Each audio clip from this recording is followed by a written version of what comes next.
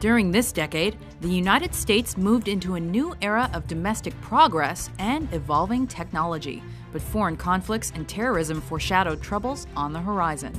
Welcome to WatchMojo.com, and today we're counting down our picks for the top 10 defining moments in 1990s America.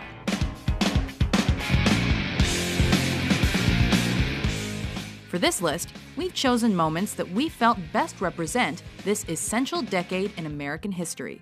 Bob, we are witnessing tonight a modern tragedy and drama of Shakespearean proportion being played out live on television. Number 10, the O.J. Simpson trial. People are going to the freeway, parking their cars, and waving at O.J., we're told, as they drive by. Americans were glued to their TV sets when football star O.J. Simpson went to trial for the murder of ex-wife Nicole Brown Simpson and her friend Ron Goldman. If there is any doubt in anybody's mind about this person not committing this crime, then they have a real problem with reality. Cameras provided a constant view of the courtroom, making celebrities out of everyone involved. DNA issues and questions of racism eventually led to a not guilty verdict. We, the jury, in the above entitled action, find the defendant, Orenthal James Simpson, not guilty of the crime of murder in violation of Penal Code Section 187. However, public opinion of his innocence widely varied with race and showed a racial divide still alive in 90s America. When the verdict came, America stopped to watch, and the result split the nation. Number 9, don't ask, don't tell. Our country slaps us in the face and orders us don't ask and orders us don't tell. Long frowned upon in the U.S. military, gays and lesbians were finally given an inroads into legally serving their country with the don't ask, don't tell policy. A compromise of sorts between each side of the debate, it allowed homosexuals in the service, promitted they did not speak of their orientation. It is right because it provides greater protection to those who happen to be homosexual and want to serve their country honorably in uniform. In return, superiors were prohibited from questioning their sexuality. Problems remained, but this was a launching pad for change to come. I am not asking anymore. I am telling. I am telling. I am telling. Will you tell with me? I just want to say, can we all get along? Can we get along? Number 8, the Rodney King riots.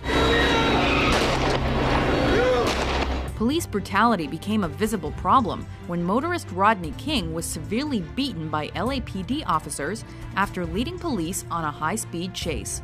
The incident was taped and attracted massive media attention. We've all seen the pictures of Los Angeles police officers beating a man they had just pulled over. When most of the primarily Caucasian officers were found not guilty in the assault on King, an African-American man, tensions boiled over. LA erupted into violence, murder, and looting for 6 days, a rare glimpse of unsuppressed rage in modern America.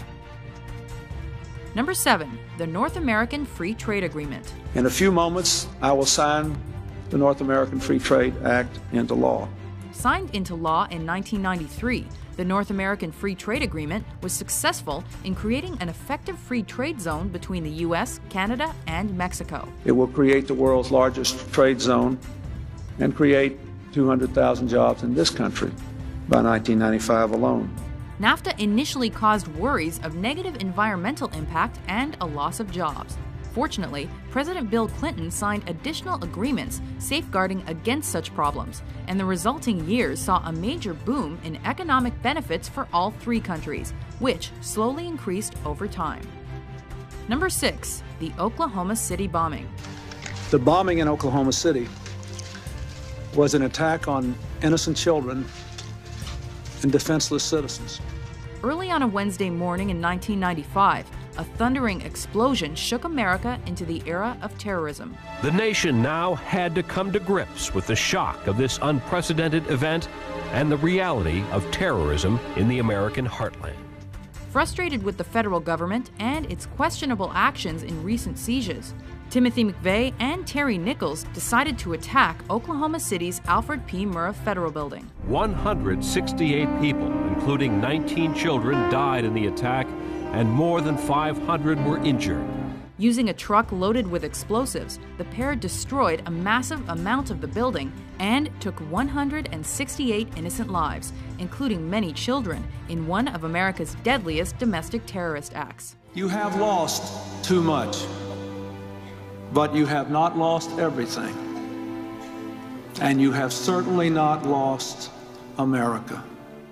Number 5, a balanced budget and economic stability. Read my lips. No new taxes. Leading into the 90s, the country struggled amidst a recession and painful federal deficit. Try as he might, President George H.W. Bush had to rely on taxes to try to set this straight, but lost public support along the way. It was the state of Ohio that took Clinton over the top and left George Bush with little but to surrender gracefully. President Clinton came into office committed to solving this. His budget plans finally produced a budget surplus in 1998, and the economy thrived as technology exploded with the popularity of the internet. Number 4, the Monica Lewinsky scandal. I did not have sexual relations with that woman. For all his achievements, President Clinton had his fair share of embarrassments. Long dogged by allegations of infidelity, his reputation took a hit when his affair with White House intern Monica Lewinsky became public in 1998. These allegations are false, and I need to go back to work for the American people. Clinton strongly denied the allegations, but mounting evidence led him to finally concede his involvement. Indeed, I did have a relationship with Miss Lewinsky that was not appropriate.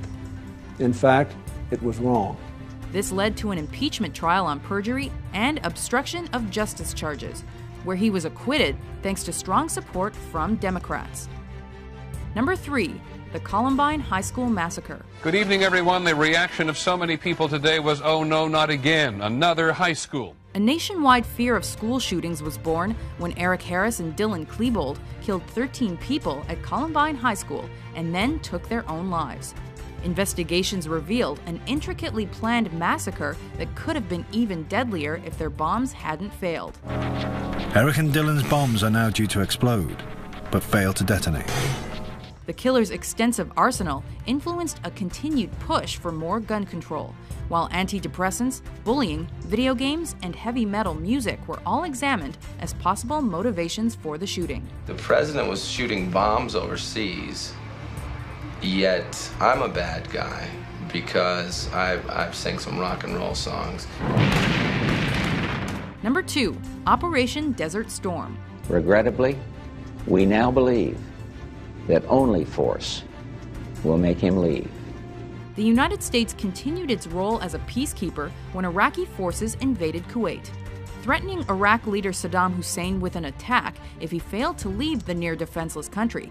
President Bush was forced to declare war in January, kicking off the Gulf War. Instead, he tried to make this a dispute between Iraq and the United States of America. Well, he failed. American soldiers took advantage of superior weapons like the Patriot missile to bomb the opposition and force a retreat. Kuwait had been liberated, but Hussein remained a major enemy for years to come. Before we present our final pick, here are some honorable mentions. This and like that, like this, and it's like that, like this, and like that, and it's like this. On April the 24th, 1990, 5 astronauts aboard the Space Shuttle Discovery left on a journey that changed our vision of the universe forever. In focus this evening, the glitch that could short-circuit cyberspace. On New Year's Day, 2000, is it possible that we're in for an international disaster because so many of the world's computers will be utterly confused by what date it is?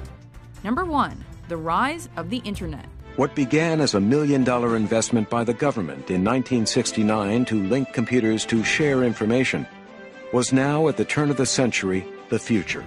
Developing for decades, the Internet came to true global fruition in the 90s. The World Wide Web was introduced in 91, and browsers soon followed, making web browsing truly possible. Many of us believe that this is, in fact, the telecommunications infrastructure for the 21st century. The internet quickly became commercialized. Internet service providers popped up everywhere, and prominent sites like Amazon.com were born. You know, what's not to love? You order the groceries online and we deliver them to your door. Unlimited information was affordable, available at the click of a button, and people were connected everywhere. America and the world was forever changed.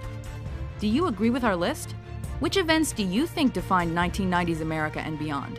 For more informative top 10s published every day, be sure to subscribe to WatchMojo.com.